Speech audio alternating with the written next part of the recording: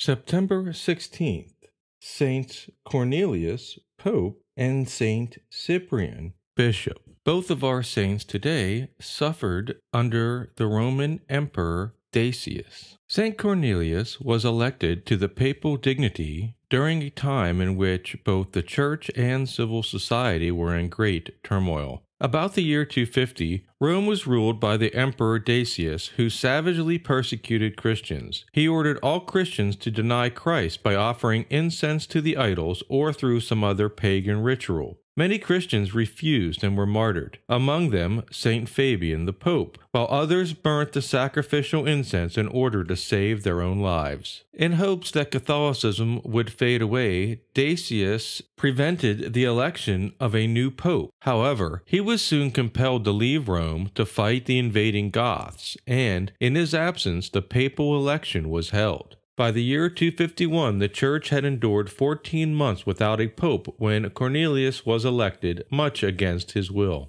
After the persecution, the Church became divided in two. One side, led by the Roman priest Novatian, believed that those who had stopped practicing Christianity during the persecution could not be accepted back into the Church, even if they repented. Under this philosophy, the only way to re-enter the Church would be rebaptism. The opposing side, headed by Pope Cornelius, did not believe in the need for rebaptism. Instead, he believed the sinners should only need to show contrition and perform penance to be welcomed back into the Church. Novatian resisted Cornelius and declared himself pope, thus becoming history's first anti-pope. Later during the same year, a synod of Western bishops supported Cornelius. One such bishop was our other saint of the day, Saint Cyprian.